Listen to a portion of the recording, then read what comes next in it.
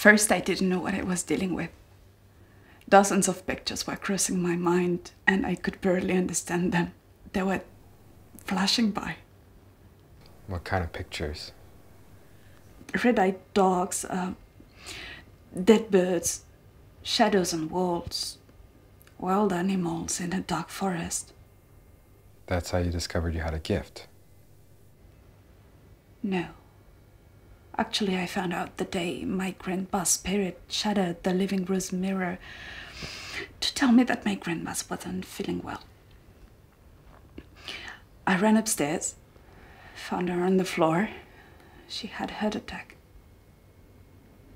Luckily, I arrived in time to save her, but since that day I've been taking care of her, make sure that she gets everything she needs. Jesus, that's undeniably freaky. And you said those visions began after your parents' death, right? I'm sorry, that memories are too painful. It's okay, we can take a break so you can relax.